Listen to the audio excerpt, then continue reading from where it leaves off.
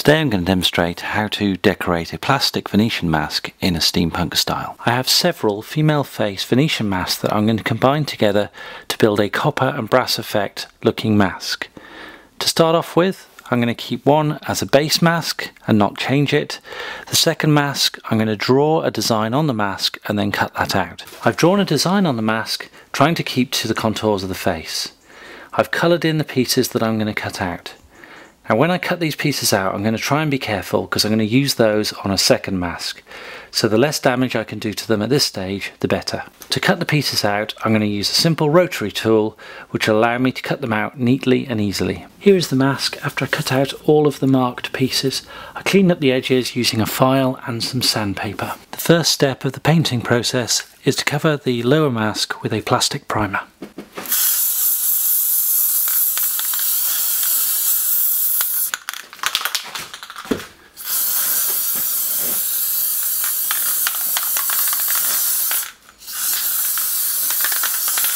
The next step is to cover the mask with a fine sand texture paint. The colour of this doesn't matter because it's going to get covered by the next layer of copper spray.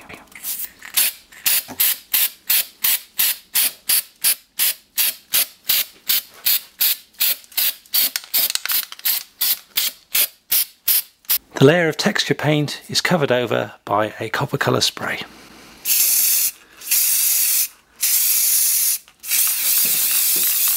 The top layer of the mask also needs a coat of primer.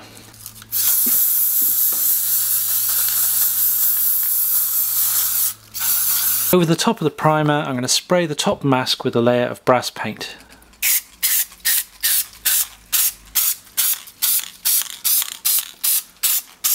I'm now going to glue the brass coloured top layer onto the copper coloured bottom layer. Over the top of the two masks, I'm going to paint a layer of dark brown wash. I often get asked what a wash is. A wash is a very dilute paint.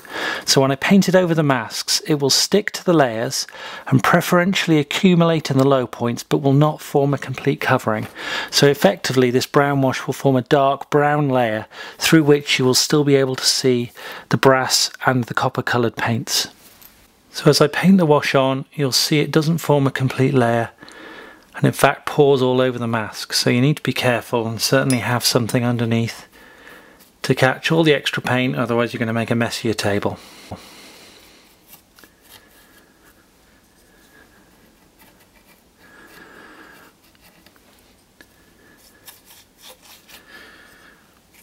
Once the wash has dried, you need to dry brush over the whole mask. So I'm going to be dry brushing with a copper colour on the copper sections and a brass colour on the brass sections. I've used copper dry brushing to pick out the areas in the centre of the sections, and then brass dry brushing to pick out the second mask layer. Now to give the mask a weathered effect, I'm going to use some green paint to give the copper an oxidised look. I've used a dark green paint to pick out some of the corners around the copper parts to give the appearance of weathering. To improve the weathering effect further, I have this Humbrol weathering powder.